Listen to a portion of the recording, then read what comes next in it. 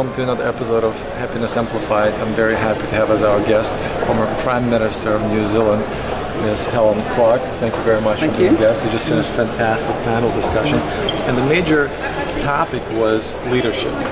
And the question becomes, how do you develop leaders that do what's right versus do what it takes to get elected in the future generation of leadership?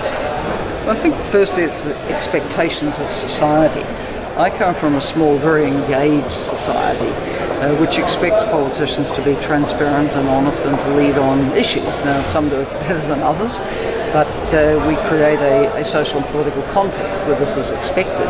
So my message really is to civil society, don't disengage, you must be engaged, you must be pushing your expectations of what you expect of leaders. And the chances are you will get leaders who will rise to the occasion.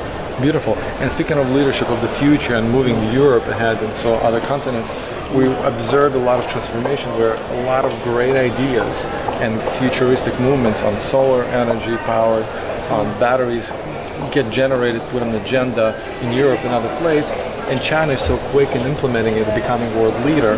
How do we change this? You know, there's a lot of conversation about maybe changing the institution, but sometimes it seems like maybe there are too many bureaucratic institutions, and that's what takes time. How do you view this change? I don't think that individual governments should be waiting for Europe to tell them what to do. It's clear what has to be done on sustainability. Get on with it. It may be that getting consensus on a European standard is going to take time. Just move ahead of it. Don't wait for it. You know, if you wait for European bureaucracy and consensus procedures to lead you on some of these things, you're waiting too long. So for all those who just want to get on with it, I say get on with it. A bit like states in the USA. At the moment, the federal government's missing in action on climate action, but California isn't, New York isn't, Washington State isn't, big cities aren't. So that is getting on and doing it. And last question, coming back to more global issues, we just brought up the United States. The United States, very different obviously from Europe in many ways, but one fundamental way is that they cherish sovereignty, not just on a national level, but individual state and government level.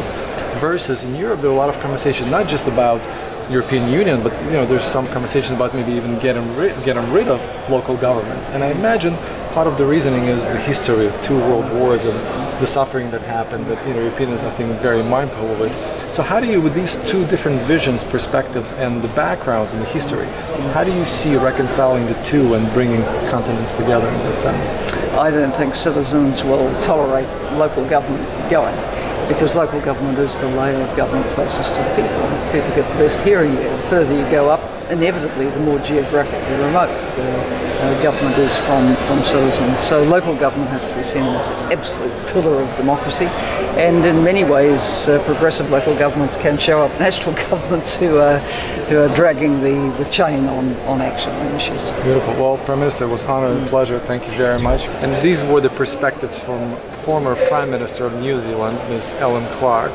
I'm happy to bring this information to you. I'm always looking for your feedback. If you have any questions, comments, please be sure to put them down, write them down, send an email in any form. And if you haven't done so, please be sure to subscribe. You don't want to miss future programming. If you have any suggestions, recommendations, this is what we're here for. Till next time, meanwhile, be sure to share with your friends, and I look forward to future information being shared with you through this Happiness Amplified programming. Thank you very much.